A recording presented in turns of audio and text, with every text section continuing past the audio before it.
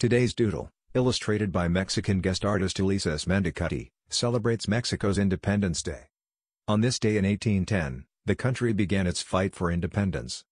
After a decade-long struggle, Mexico officially became a sovereign nation. The anniversary commemorates when a local priest in Dolores, Mexico rang the church bell to summon townspeople. The priest gave an inspiring speech now known as the Cry of Dolores, encouraging the listeners to revolt against Spanish rule. On Independence Day Eve, the President of Mexico rings that same bell before reciting the Cry of Dolores. Onlookers dress in national colors and wave the green, white, and red Mexican flag.